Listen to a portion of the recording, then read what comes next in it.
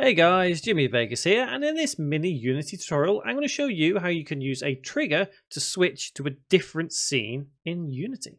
So don't forget, click the subscribe button, click the bell icon as well, stay up to date with every tutorial I upload to my channel, and with that in mind, let's get to work. So the basics of this is actually relatively simple. I have two scenes which are the exact same scene, just a little bit different so we can tell that we've switched scenes. The first one is this one. And this is just a nice little thing I've got from the asset store named Stylized Nature Environment. And scene 2 is pretty much the same thing but brighter, so it looks a little bit crazy. So to get this working correctly, we have to establish which scene is the first scene and which scene is the second scene.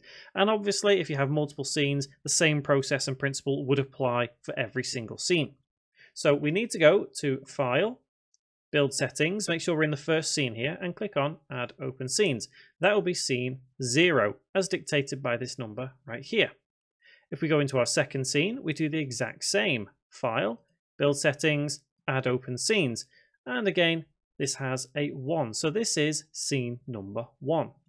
If we go back to our first scene, and let's set up a trigger, let's say somewhere between these trees, which takes us to the second scene.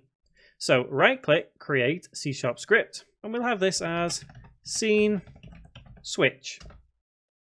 Open up in Visual Studio, or if you're using an older version of Unity, Monodevelop, or pretty much anything, the scripts are going to be the same.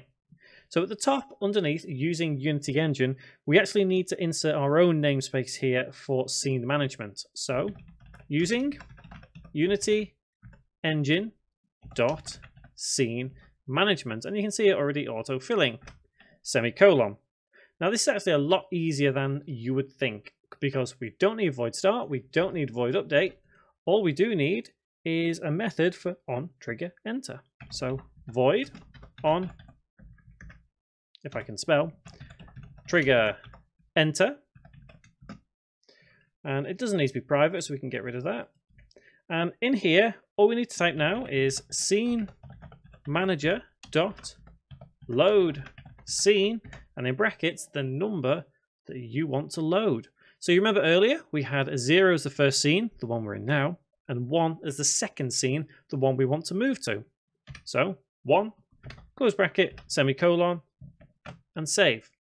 So if you were going to scene 2, it would be 2, 3, 4, 5. You just need to make sure that the number corresponds with whatever scene you want to move to. So now let's create that trigger. I'm going to place it between these two trees right here, just to make things a little bit simple, because our player is just here.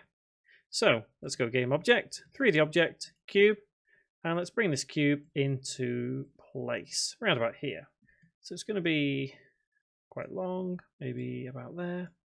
I'll turn off the Mesh Renderer, so it's invisible, so it doesn't look big box in the middle of the place.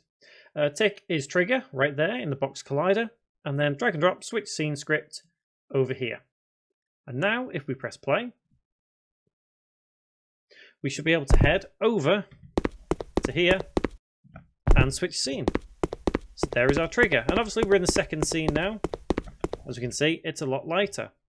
So if I turn the cube back on for the mesh renderer, we can see it's still the trigger because we have it triggered there, and obviously the script is on trigger enter, we switch scene. So as soon as we touch it, we switch to that second scene.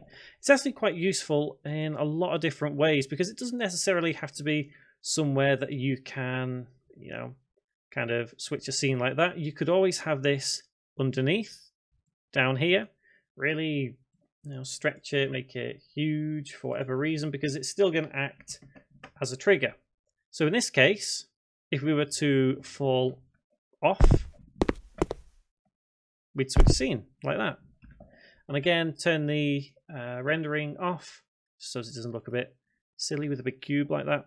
But you can see the principle of what's happening here. That trigger still exists, and we can change our scene just by going into that trigger. So I hope that's helped, guys. I hope that makes a little bit of sense, and hopefully you can use it in a relative manner.